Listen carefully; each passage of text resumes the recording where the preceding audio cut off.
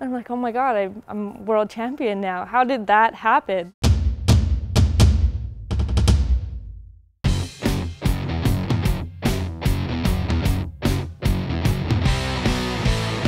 My mom would pull us out of school early sometimes on Fridays, so we'd get up there and go skiing. We were just playing, kids ripping down the hill, moguls, jumps, trees, whatever. And got into the Nancy Green program around 6 or 7 and just kind of went through the ladder through there. I made it to national development team, and then I was kind of looking for something different. Yeah, let's go, girls.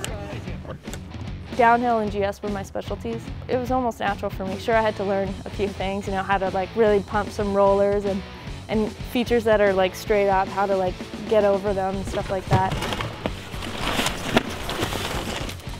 But I mean, other than that, it felt natural to me, and I picked it up pretty quick. Penny. I've been starting to run a little more with my dog.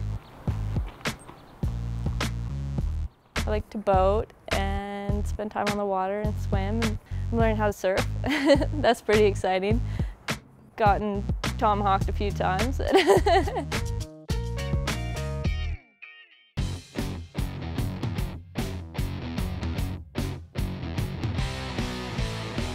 We go probably around 60 to 80 kilometers an hour.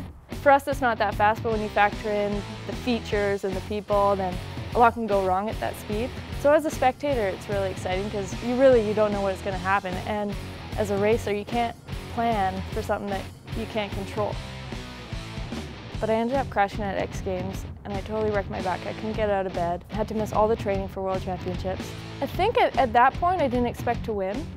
You know, it wasn't life or death if I made it to the finals, and I was out having a good time, and it paid off. World champion and X Games champion. Like I said, you never know.